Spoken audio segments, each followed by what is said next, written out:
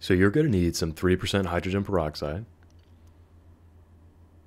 some sodium hydroxide, which you can also get at the store. It's just lye. It needs to be 100% lye though. That's really important. You also need some potassium ferrocyanide, some luminol, because that's like the main thing of it, distilled water, 2 500 ml beakers or whatever you want to use, a scoop, and a stir bar. You also need a hot plate. You can kind of see it on the left. Oh, and a scale too. Scale would probably help.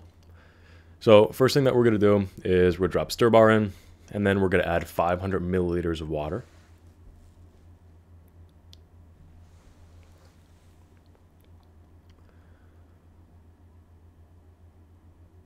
So once everything was filled, I turned on the stirring, and then I added the sodium hydroxide. Now I added a arbitrary amount. It was just a spoonful. A lot of people like to measure out and use sodium carbonate, sodium bicarbonate, and ammonium carbonate. I just do not have ammonium carbonate, and I opted to go with the sodium hydroxide.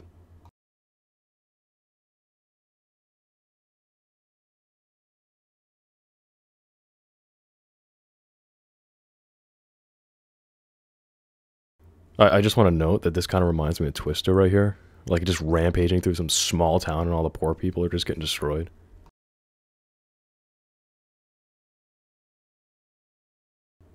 Anyway, you can actually see that it's mostly dissolved now, so we're going to set that off to the side. So the next thing is we're going to weigh out about 0.1 grams of luminol. This is the only measurement I think I use in this entire thing, until later in the video, which you'll see why. But we got about 0.1 grams here. So now we're going to add that to the alkaline solution, and then we're just going to let it stir until it fully dissolves.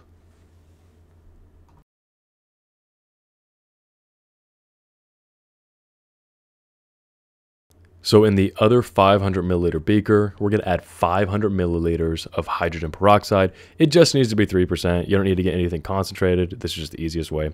Now I also ran out, so I had to go get another bottle and come back. But I do fill it up all the way to 500 milliliters.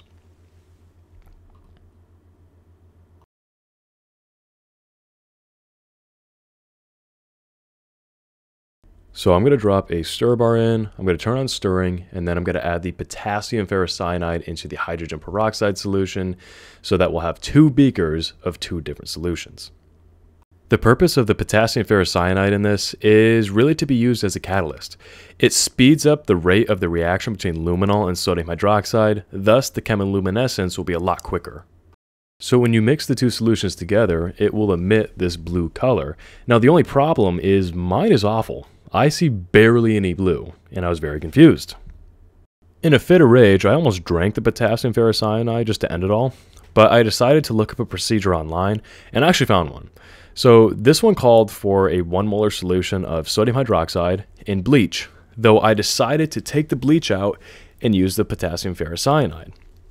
The only thing that I changed is a little bit more of a concentration of sodium hydroxide in the solution, and then also I almost doubled the amount of potassium ferrocyanide as well. So I got both beakers and decided to mix them together. And to my absolute joy, it worked even worse than the last one. Well, then I got pissed and decided to mix the bleach with it. And of course, the bleach worked better. Maybe that's why I should follow more procedures in the future. So let's actually go over the mechanism of luminol. Luminol reacts with the hydroxide salt, a dianion is formed.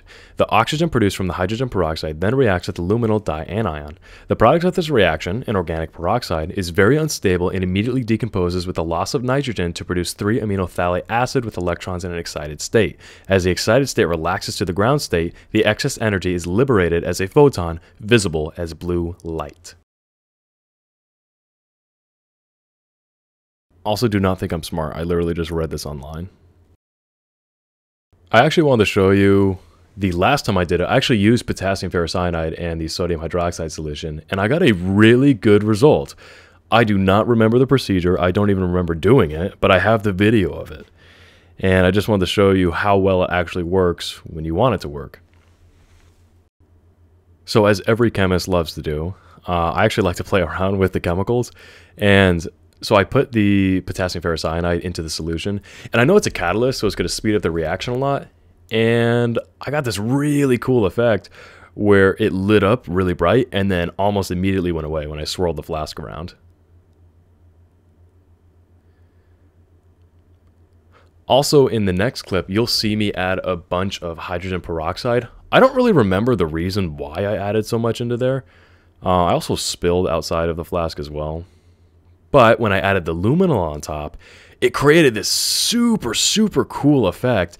And I still want to know what that top section is. It created this deep blue, like, gas light coming out of it. I don't know if it was the nitrogen that was released and it was just there.